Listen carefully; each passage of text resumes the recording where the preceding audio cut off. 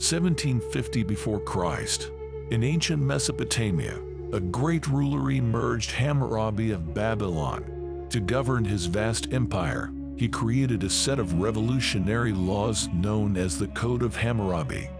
This legal code, carved on a basalt stele, contains 282 laws that regulate various aspects of daily life, from commercial disputes to family matters.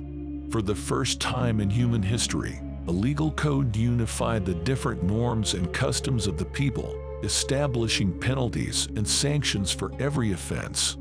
The Code of Hammurabi thus becomes a model of justice and a reference point for future generations. With his wisdom, Hammurabi shapes society and writes a fundamental chapter in the history of law, influencing cultures and legislations even in the subsequent millennia.